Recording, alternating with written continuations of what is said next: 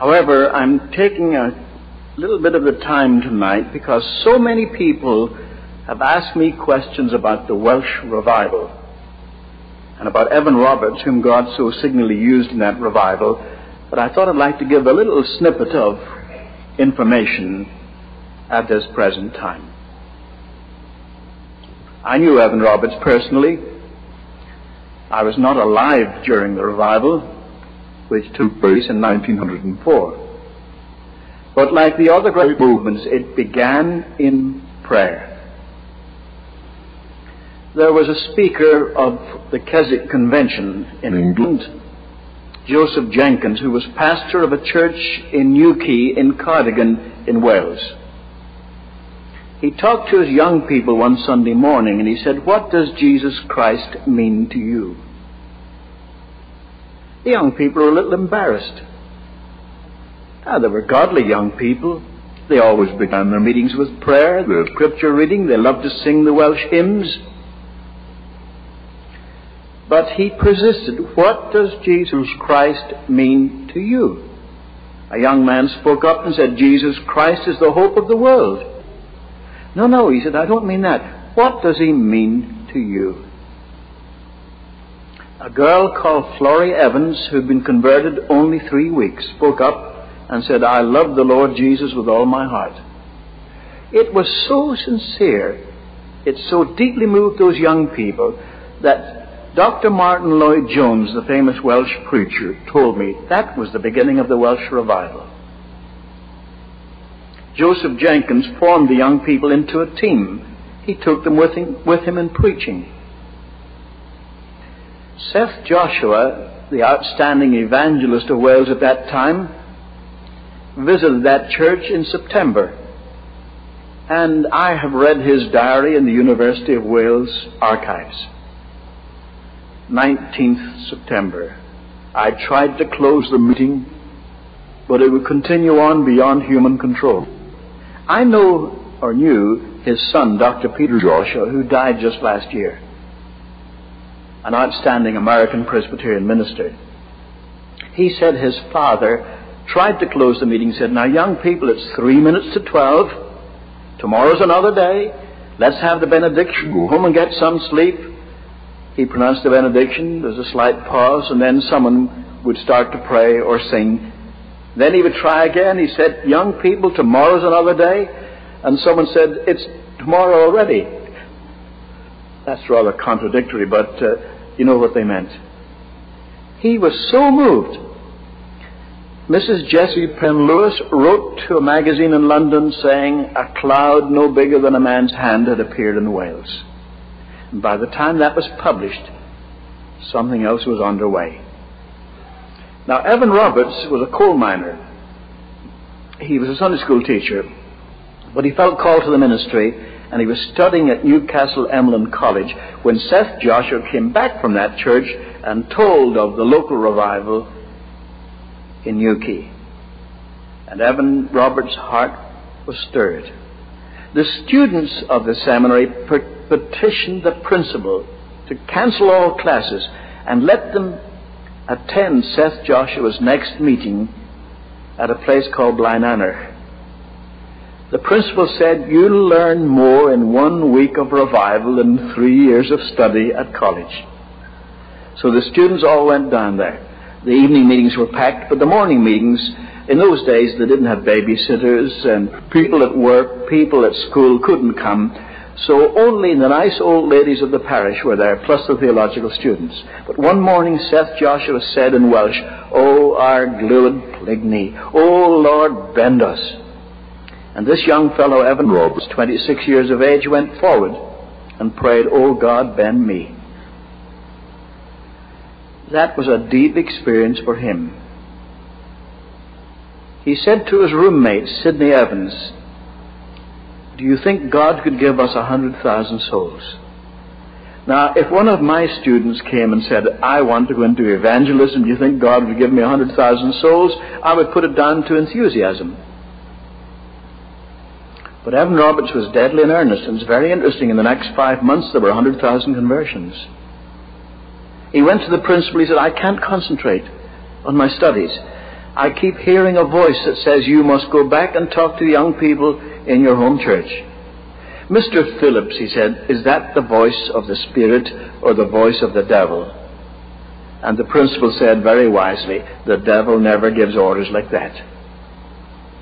So he went home. His parents said, why aren't you at study? Are you in trouble? Have you been sent down? No, he said, they've given me time off to speak to the young people. What young people? In our church. Well, they said, we were in church on Sunday and the pastor made no announcement. Evan Roberts says he doesn't know yet. Now, what would you say if you're a pastor and somebody came back from a Bible school after 2 months' study and said, I've come to preach? Well, you'd be careful not to hurt his feelings. You'd be even more careful not to hurt the people's feelings. So he didn't invite him immediately to start preaching. He said, how about coming to the prayer meeting on Monday? Monday night was prayer meeting night. He didn't ask him to speak to the prayer meeting. At the end of the prayer meeting, when they were getting up to go home, he said, our young brother Evan Roberts feels he has a word for you, if you care to wait. Many went on home, but 17 people waited. And Evan Roberts began like delivering a telegram. I have a message for you from the Lord. You must confess any known sin and put any wrong done to man right again. Second, you must put away any doubtful habit. Third, you must obey the Spirit promptly. Finally, you must confess your faith publicly. Those became the 4 points of the Welsh revival. All 17 responded, and the pastor was so pleased, he said, we have a mission service tomorrow night, would you speak there? He spoke at the midweek service on Wednesday. On Thursday they had a temperance meeting, but they turned it into a general meeting. On Friday they had class meetings, they combined them. The crowds got so big. On Sunday a visiting minister came to preach, and Evan Roberts sat on the pew with his family. But the people got up at the end of the evening service and said, we'd like to hear Evan Roberts again. So they had another meeting. And next week the break came. You say, what do you mean the break? There was a deep moving of the Holy Spirit. It's very interesting that at the same time in North Wales, a Baptist pastor, R.B. Jones, was preaching. And the prayers of the people drowned out his preaching. There was such a move of God's Spirit. The newspapers in Wales were very interested. The Western Mail sent down a reporter to report on this. He said it was a most unusual meeting. There didn't seem to be an order of service. Yet the people didn't want to go home. And he said when the meeting closed at 4:25 in the morning, make a note of that, John. When the meeting closed at 4:25 in the morning, they didn't want to go home. They were standing outside the church, still talking. And then a very British remark from the reporter. He said, I felt that this was no ordinary gathering. But the news was out, and a landslide of interest came. On Saturday, every grocery store in that industrial valley was emptied of groceries by people coming to the meetings. And on Sunday, every church packed to suffocation. The movement was on. Now, you jumped to conclusions. You said then Evan Roberts became the Billy Graham of Wales. Nothing of the sort. He was not really an evangelist, a harvester. He was a revivalist. He spoke to revive God's people, and the resulting conversions followed. He wouldn't announce his meetings. Can you imagine? Wouldn't announce his meetings. I talked to Dr. Mervyn Lewis.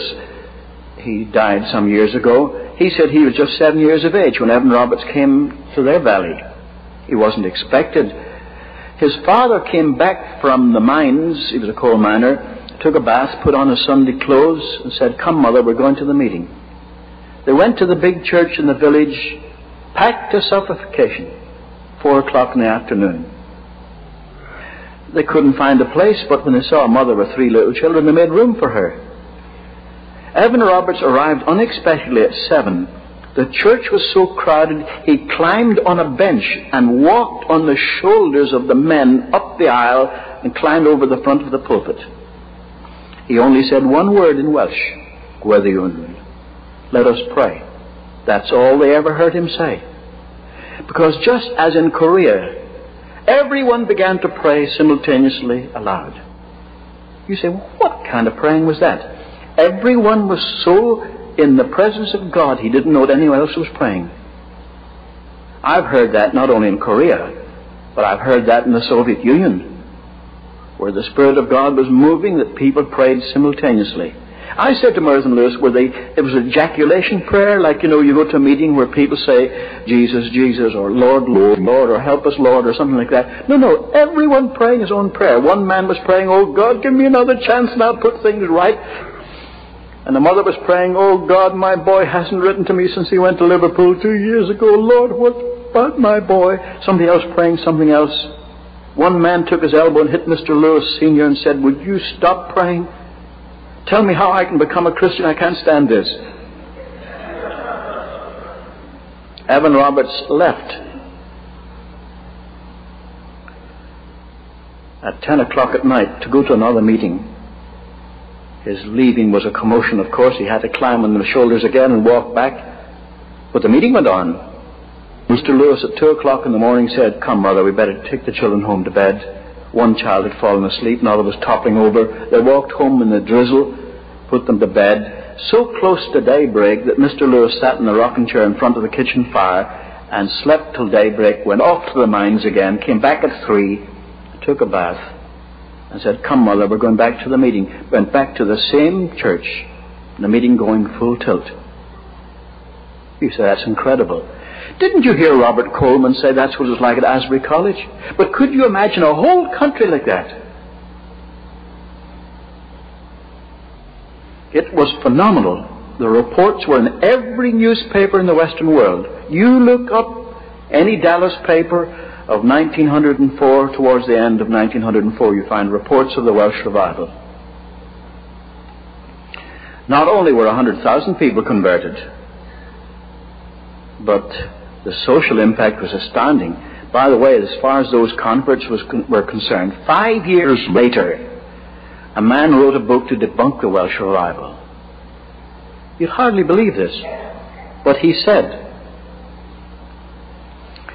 of the 100,000, I'm round figures, that joined the historic denominations, after 5 years, only 75,000 were still in membership.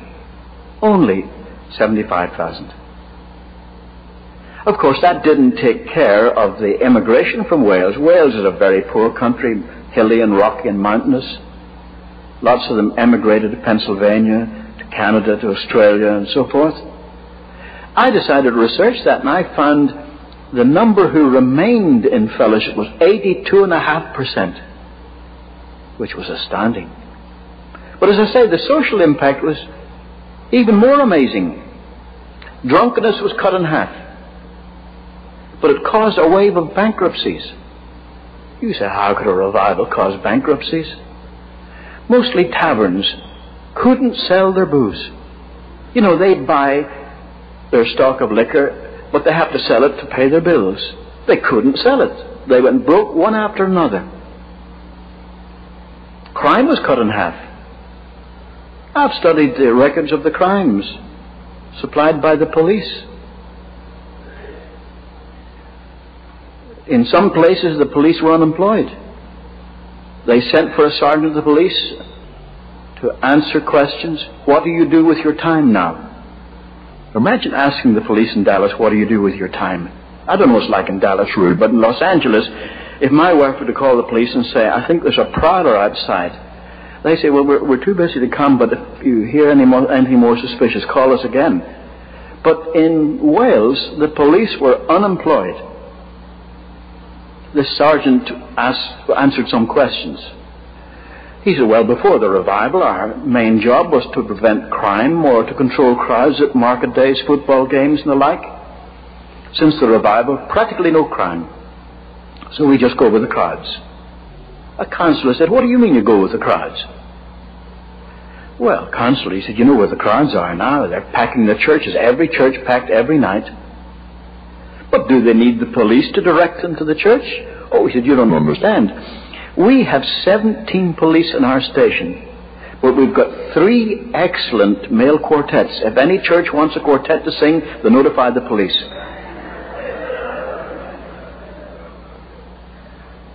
Judges were presented with white gloves, not a case to try. I don't know what it's like in Dallas, but in Los Angeles, if a man commits a murder, it may be a year before he's tried. There's so many cases on the calendar. But the chamberlain will get up and say, Your Worship, there are no cases to try. No robberies, no embezzlements, no rapes, no murders, nothing. There were even slowdowns in the coal mines. Now, I didn't say strikes, just slowdowns. So many Welsh coal miners were converted and stopped using bad language that the horses that dragged the trucks in the mines couldn't understand what was being said to them, and transportation slowed down. This was the Welsh revival. There's so many people that say, why didn't it last? I traveled all over Wales in 1934, 30 years later. I used to test the meeting. How many people here were converted in the Welsh revival? A majority over a certain age. Well, why not under that certain age? Because they weren't alive, or they were only babies at the time. Someone asked Dr. Martin Lloyd-Jones in Toronto in 1934, and he replied, I would say that the main leadership of the Welsh church today are converts of the revival.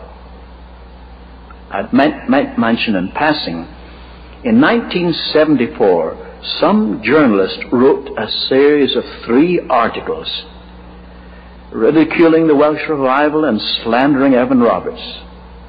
Evan Roberts died in 1951, I think it was.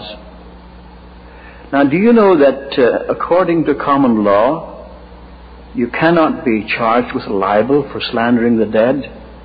You could accuse George Washington of the most heinous crimes, and it's not anything against the law. That's an unfortunate thing.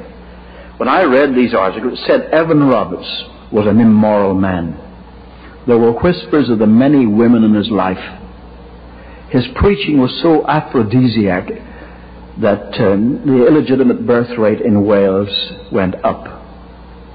I wrote to the editor, I said, you haven't heard the last of this. I knew Evan Roberts.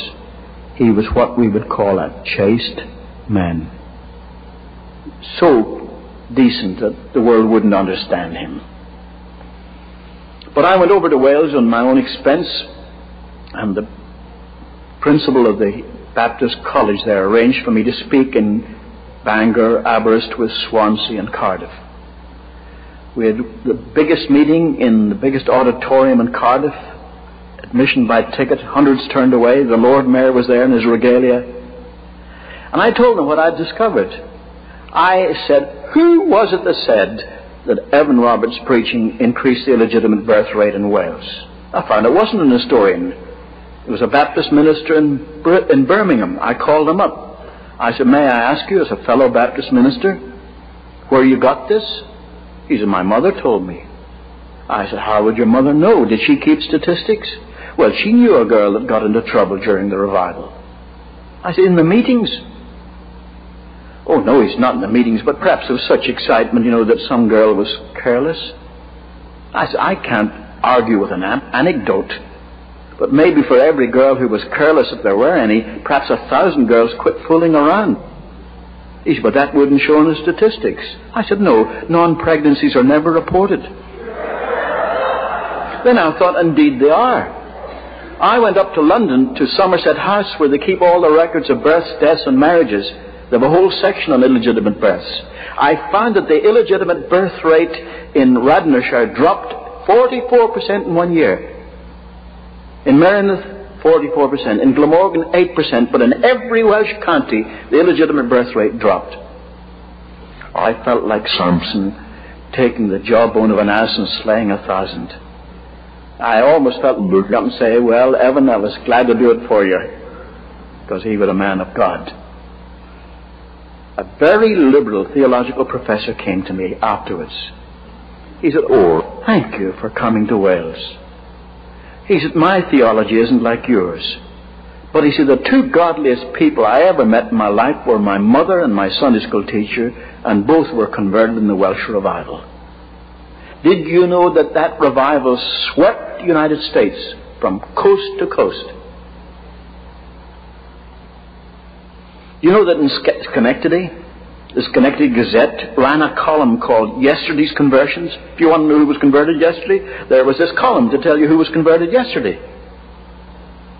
You know that in Portland, Oregon, 200 stores closed from 11 to 2 for prayer? Portland, Oregon. And it swept Texas like a tidal wave. I have a lot of friends in Southwestern.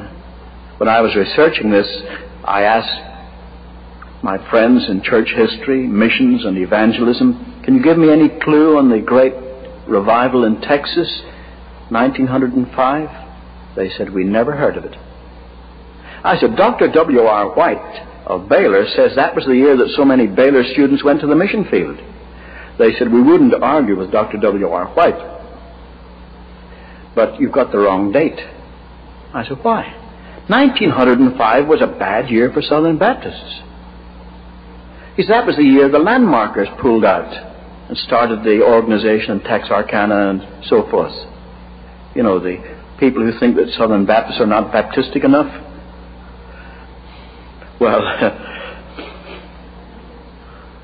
that's always an amazing thing to other people. We think Southern Baptists are quite Baptistic enough, if not more.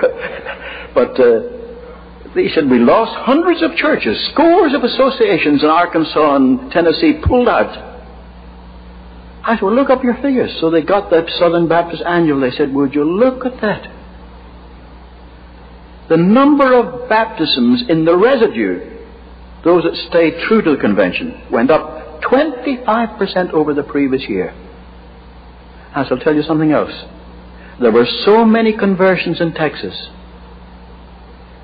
So many young men volunteering for the ministry, they knew that Louisville could never take care of them. So in 1905, they started a new seminary called Southwestern Baptist Theological Seminary. And my friend said, what do you know? Did you know all that? Did you know about the revival that swept Texas in 1905? Well, why don't you? It tells us to tell our children's children what God has done. But we don't do it. All right, Suzanne, will you come and sing for us again?